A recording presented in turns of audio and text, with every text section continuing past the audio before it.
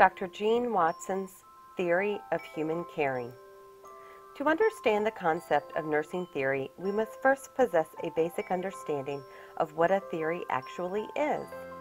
A theory is a group of ideas or beliefs typically based on general principles that aid in developing an understanding of or providing justification for a course of action. It is a supposition based on current knowledge that drives an idea about future possibilities. Now that we understand the basics of a theory, we can now apply it to the nursing profession. Simply stated, nursing theory is the organization of generally accepted ideas and beliefs related to nursing practice, and it provides a framework of nursing concepts that aid in guiding that practice. Nursing theory first emerged during the late 1800s when a strong emphasis was placed on nursing education. It was developed as a means to explain, describe, and give purpose to nursing practice, as well as provide the groundwork for clinical decision-making. So who develops nursing theory? Most often it is created by nurses, though at times physicians and other disciplines of the healthcare team are able to contribute beneficial information and insight in the development of nursing theory.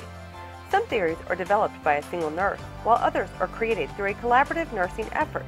Both are a sign that nurses are owning their own practice and working to guide their profession instead of having their practice dictated to them. The process of developing nursing theory is done by combining academic and clinical experiences and expertise, and helps define nursing care and nursing practice. There are a few different types of theories: grand, middle range, and nursing practice theories. Grand theory provides a broad notion of what nursing practice is or should be. Middle range theories are more focused and create connections between grand theories and the actual practice of nursing, while nursing practice theories are more narrow than both the middle range or grand theories and are used to guide specific nursing practice. Nursing theory is utilized in day-to-day practice, and thus the two become intertwined. Because each nurse and patient interaction is unique, nurses routinely incorporate multiple nursing theories into their practice, matching the best nursing theory to the specific situation. The framework provided by nursing theories aids in guiding the nurse's critical thought process, perpetuates critical analysis of the situation, and lays the foundation for implementation of optimal nursing care. Thus, patient care, outcomes, and communication are improved with the incorporation of nursing theory into practice. To this end, many aspects of nursing and patient care have been impacted by nursing theory, and its influence has forever changed the way in which nurses are educated and trained. It has contributed to improvements in patient care and outcomes, and while the fundamentals of nursing must be observed, nursing theory must continually evolve to remain relevant to current nursing practice.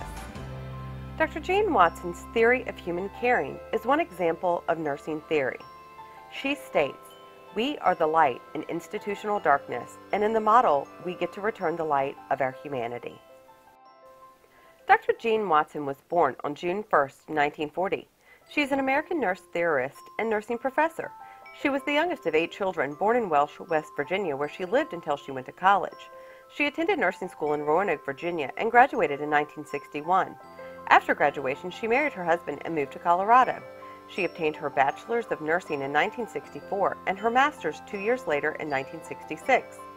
By 1973, she had obtained her PhD in education, psychiatrics, and counseling, and in 2005, she earned her doctorate in nursing practice. In addition to furthering her education, she and her colleagues established the Center for Human Caring at the University of Colorado. After holding numerous positions at the School of Nursing in Colorado and obtaining her doctorate in nursing practice, she took a sabbatical. After a walking pilgrimage in Spanish El Camino, Dr. Watson created the Watson Caring Science Institute, where she continued to further her work of caring. Unfortunately, in 1997 and 1998, she was faced with personal devastation and suffering. She lost sight in her left eye from a golfing accident, and soon after, her husband passed away. This led her to integrate her loss and recovery into her life's work. Dr. Watson believed that caring was the essence of nursing practice. Without caring, the nurse is incapable of providing an atmosphere conducive to healing. By incorporating her 10 clinical characters and finding caring moments to share with the patient, we began to develop transpersonal caring relationships that foster healing and health. Dr. Watson promotes a transpersonal caring relationship. in which the nurse has a moral commitment to protect and enhance human dignity. They respect and love, honoring the patient's needs, wishes, routines, and rituals, and they possess a caring consciousness of self as a person, a nurse, and of others. Additionally, they promote a practice based in caring and honoring wholeness of mind, body, and spirit in self and each other, as well as strive for inner harmony and authentic presence so that they may be truly connected to the patient for whom they care. She also notes that with each nurse-patient interaction, there is the opportunity to incorporate caring moments. This is in essence the opportunity to be authentic while making intentional connections, sharing meaningful human experiences, honoring the patient and your connectedness, and allowing the human spirit to lead to new discoveries, all while keeping the interaction heart-centered. As part of Dr. Watson's caring and healing consciousness, one must gain understanding of self through reflection and meditation to understand the act of caring. Through self-examination, one must ask theirself, what is the meaning of caring for the person, their families, and myself? How do I express caring consciousness and commitment? How do I define self, nurse, person, environment, health and healing, and nursing as a practice? How do I make a difference in the person's life? And how do I make a difference during times of suffering? Dr. Watson has developed 10 caring needs, or specific curative factors, essential to the caring human experience that must be addressed by nurses while in the role of caring for their patients. The 10 curative factors are: 1. Forming humanistic, altruistic value systems. 2. Instilling faith and hope. 3. Cultivating a sensitivity to self and others.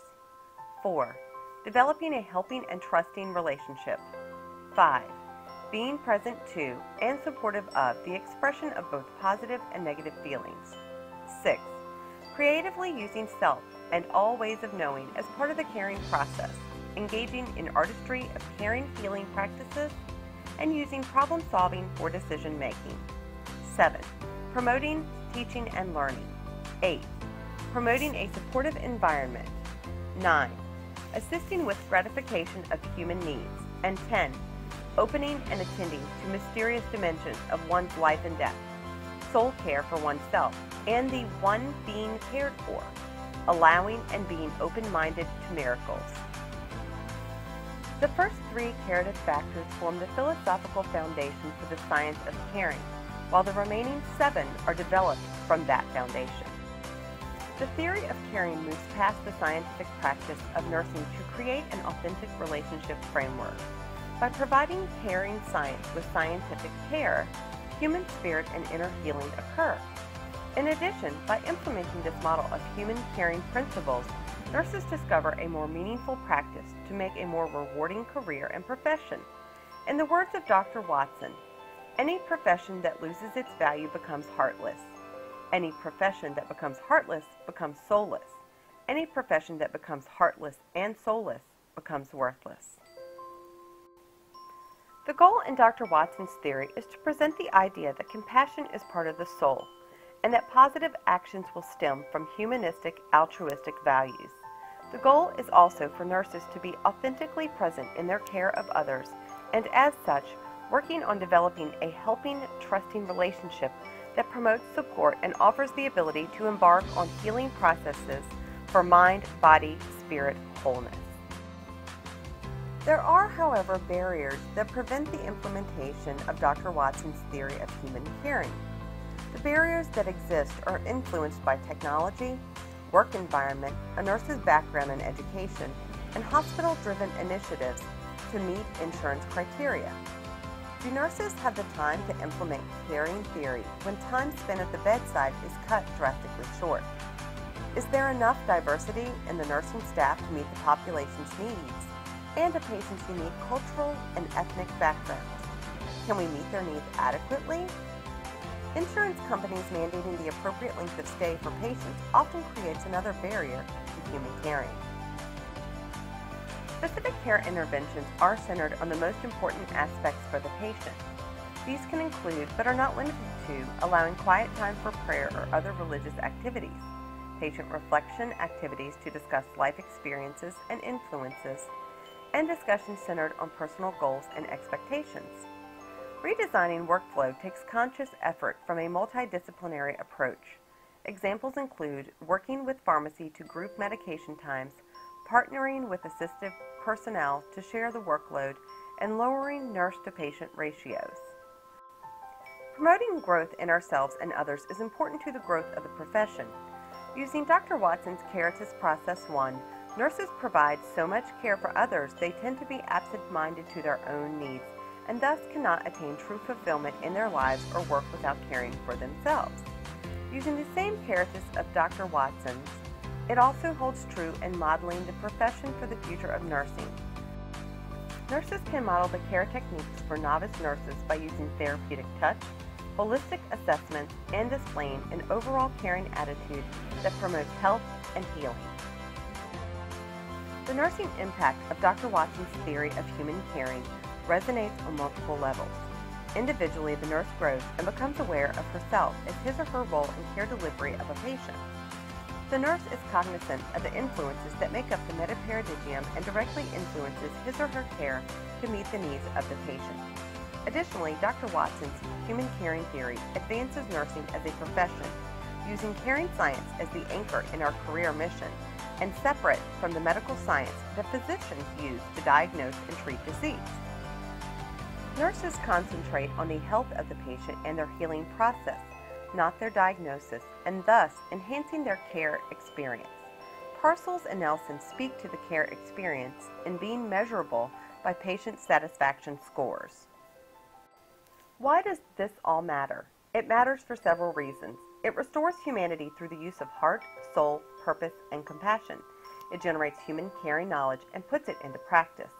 It allows for the development of trust within the metaperitoneum and emphasizes care through a moral and philosophical approach. So why is this theory important to us? Iris says working in a fast-paced, highly technical area of practice, as that of surgical services, it becomes easy to be high-tech, not high-touch. As a nurse, it is important to remember to holistically care for the patients that we provide services. As outlined by the caring model, my joy of nursing is when I connect with others by being present, non-judgmental, and authentic. Jean Watson's theory of human care deeply resonates with the interactions and care I provide each day.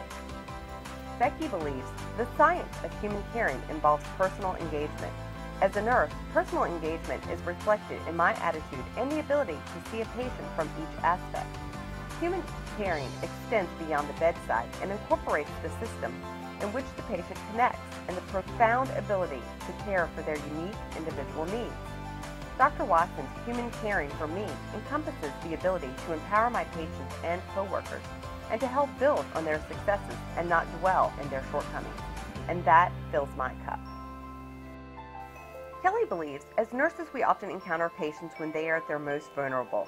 They rely on us to care for them and meet their needs that they may be unable to fulfill themselves. For this reason, we must protect our patients' rights and advocate for the best possible care they can receive. It is imperative to be a compassionate provider and to remain empathetic to their unique needs. We need to let them know that they are valued, respected, and loved. I feel it is important to consider how I would want the patient to be treated if they were my child, spouse, parent, friend, and act accordingly. It is also vital to determine what the patient perceives their needs to be, as well as what the patient would consider the best possible outcome. Being non-judgmental during interactions and caring for the whole person, including providing not only physical but emotional and spiritual support, aids in their recovery. In this way, we can work collaboratively with them and or their families to improve their experience and achieve optimal outcomes. Courtney says, I think it is impossible to be an effective nurse without compassion. The principle of nursing care is just that, care. Jean Watson passionately explains that to care means you must first understand your inner self and go beyond your ego self. Caring for others is bigger than us. It's something that forms within us from our environment. If we choose not to consider others, relationships fail. As a nurse embraces and practices love and hope, trust will occur and patients will have faith and hope that the nurse cares for them. When I read about Jean Watson's theory, it gives me hope. It makes me feel good. I know I can relate to it. And that is how I know I am on the right track to being what a nurse is supposed to be. In the words of Dr. Jean Watson, caring is the essence of nursing. Maybe this one moment with this one person is the very reason we're here on earth at this time.